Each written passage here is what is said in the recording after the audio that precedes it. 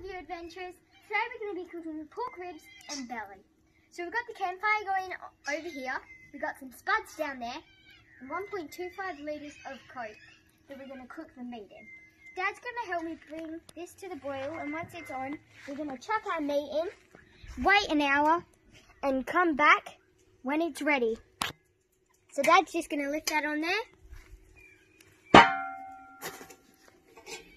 Then we're going to put our meat in and see you in an hour.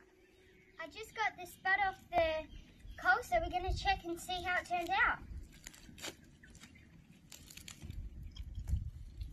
Ooh, that looks so good. Perfect. And it's got some garlic butter. Smells amazing. So the pork belly and ribs have been in there for an hour, so we're just going to lift the lid and see whether it's done.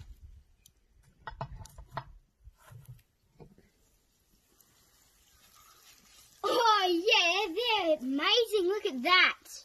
Cooked and ready to eat.